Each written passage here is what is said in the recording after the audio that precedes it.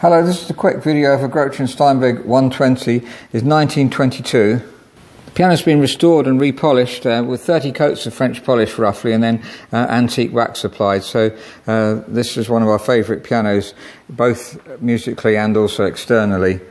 Has the two music stands, a lot of high quality pianos do, and this taller music stand is the same height as a grand music stand. There's a grand piano music stand there. So really modern uprights have this very low music stand. This is the height a music stand should be. And Grotrian also has a prop stay, which you can, if you want to get extra volume out of the piano, it's an automatic prop stay.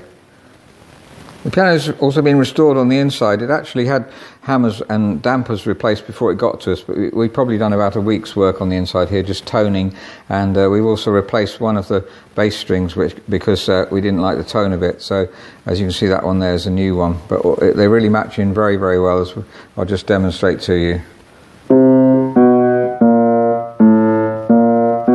Can't tell the difference. We'll listen to the piano again in a minute.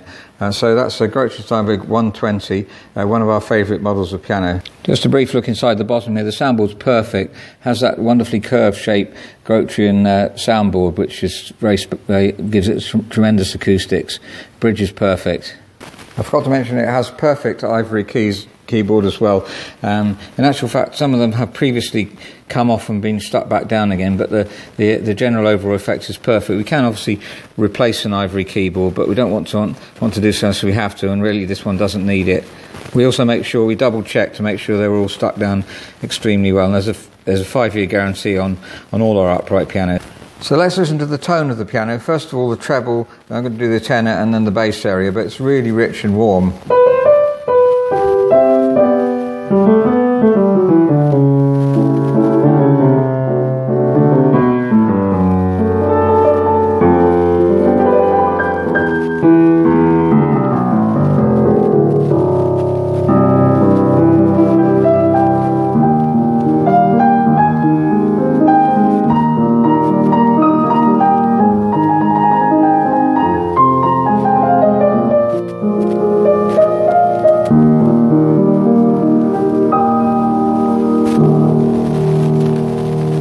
So that's 120 Grotrian upright. Thank you very much for listening.